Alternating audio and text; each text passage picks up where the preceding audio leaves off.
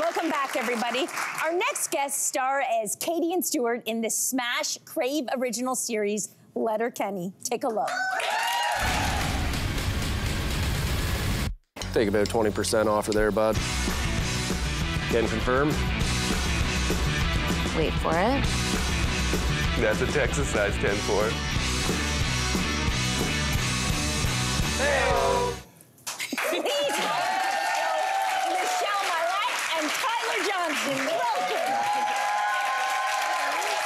It is so good to have you both here. The season is about to start and drop on December 25th. So tell the fans, what can they expect from this final season, season 12? Ooh, season 12. I mean, it's a classic Letterkenny season, so it's joke-heavy, it's super silly, bit inappropriate. We love it. There's a really beautiful narrative arc in this season that's really meaningful, and I'm really excited for the fans to see that. And I'm excited to see it, too, because I haven't seen any of the episodes yet. So, no way! Yeah, so I'm going to be watching it for the first time as well. You, too, right? Same. And there's a couple throwbacks from earlier seasons and early storylines that we kind of touch back on. I think the fans will appreciate as well. So. Okay. Speaking of which, this has been on the air since 2016. Yeah. The show has earned 12 Canadian Screen Awards, and it has recently been announced that this is going to be the final season. Yeah. So, Tyler, how do you feel about it coming to an end? I know, thank you. The same way they all expressed. I feel yeah. the same way. Yeah. You know, it's been an incredible period of our lives, both professionally and personally. We've been on this show for 8-9 years now, and to be a part of a show that's so iconic within Canada now has been And so loved. So loved. Yeah. And then, you know, as a Canadian performer, I've been acting for 20+ years now, and a lot of the time we are placeholders for American productions that, you know, use Vancouver as Seattle and Toronto as New York. And for us to be a Canadian show, wave the Canadian flag, and have our colorful Canadian runners into the second. Huge accomplishment. Yes. Well, this show's origin story is amazing. It started as a YouTube series, and it became Crave's first ever original series. So, Michelle, what do you think is the secret sauce? Like, why has this show hit with so many people?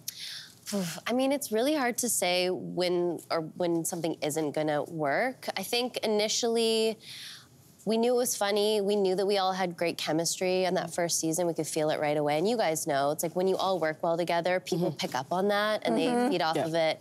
They could kind of tell that we also all really got along genuinely in our personal lives as well. I think that adds to it in a way. But yeah, you never know if something's gonna hit or if it's gonna translate elsewhere. The fact that it's gone into the States and the UK and Australia, because it's so deeply Canadian and we're like full oots and a boots. And we were like, the fact that people like it elsewhere and they wanna watch it and they get a kick out of it, it was surprising, but it's also just so lovely and it makes you feel quite proud. Yes, proud to be Canadian. That's awesome. Totally. And Tyler, you know, the show's hilarious to watch, but we're all curious. What's it like on set? Are you guys having just as much fun off set as you are on set? Complete silence, no jokes. Come on. Yeah, no eye contact. Michelle, she won't let anyone look at her. Okay, But, gotcha. Not allowed. no, we have a lot of fun. The show moves really quickly. You know, we'd have 1 or 2 takes per scene in our dialogue. You know, we got 4 or 5 page scenes, 6-page scenes. So we move very quickly. You show up to set, you're prepared, you do your dialogue. Maybe you get to have a little bit of fun, do a little improvising, and then move on. But it's not so often you get to have a ton of fun filming a show, and then folks get to laugh and have a great time watching the show as well. Yeah, we've loved it. And any significant, please clap for that. And you know, any significant ending deserves a significant celebration, Michelle. So how will the cast be celebrating the series finale? Ooh, I mean, when we wrapped, so we filmed this final season last year, and when we wrapped, a bunch of us came down to Toronto and we went out. Oh, there it is. There you go.